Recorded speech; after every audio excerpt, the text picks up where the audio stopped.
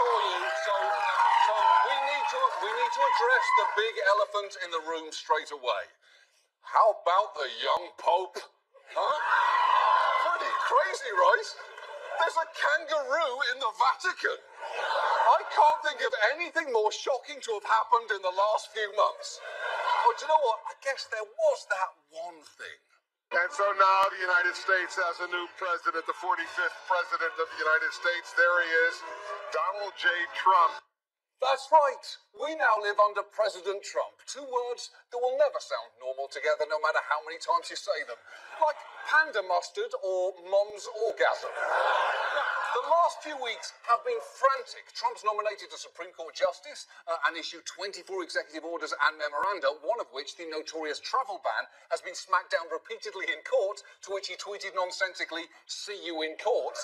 He also somehow failed to mention Jews in the Holocaust Remembrance Statement, used the National Prayer Breakfast to make fun of Arnold Schwarzenegger's ratings on The Celebrity Apprentice, and Twitter bullied the Mexican president into cancelling his visit to the US. And that is just the tip of the shitberg. It has been so busy, it's gotten to the point where the most terrifying sound is your phone buzzing with a news alert. I hate to say this, but I actually found myself at one point saying, "Oh, thank God, it's just that Mary Tyler Moore's dead." Oh, that is a massive relief. We've been living in a world where if someone says good morning to you, the only acceptable response is no. No, it isn't. What is wrong with you? And even if you try to avoid the news, inevitably someone will come up to you and say, "Hey, did you hear the new Secretary of Labour is a giant jar of wasps?" Now, I'm kidding about that. The actual nominee is Andrew Puzder, who has opposed raising the minimum wage and who currently heads Hardee's and Carl's Jr., the chains famous for tasteful ads like this. Introducing a classic patty melt with a spicy twist.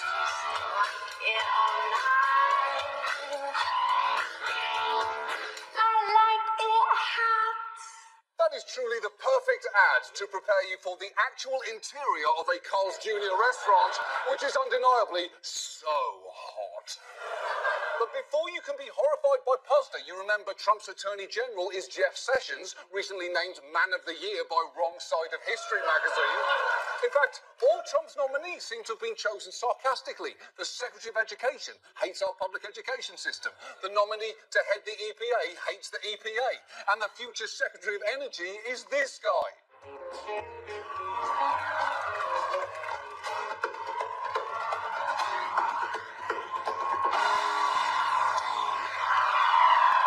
Cool. Rick Perry once proposed eliminating the department that he will soon head, although, to be fair, he later recanted, saying, "After being briefed on so many of the vital functions of the Department of Energy, I regret recommending its elimination." I can only imagine he thought it protected our reserves of Monster energy drinks. Come on, y'all, you can't have monsters getting energy. Why are we even giving them drinks? This department needs to be shut down. Cha-cha-cha.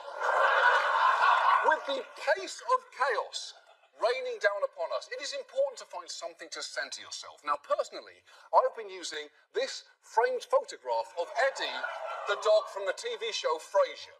I look at this whenever I want to feel better, and I'll tell you why. Because Eddie is the perfect example of something that has absolutely no idea what's going on in the world right now.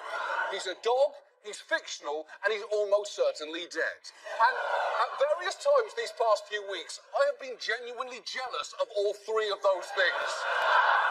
This is going to be a long presidency, and perhaps nothing encapsulated the way many of us feel right now better than Japanese Prime Minister Shinzo Abe.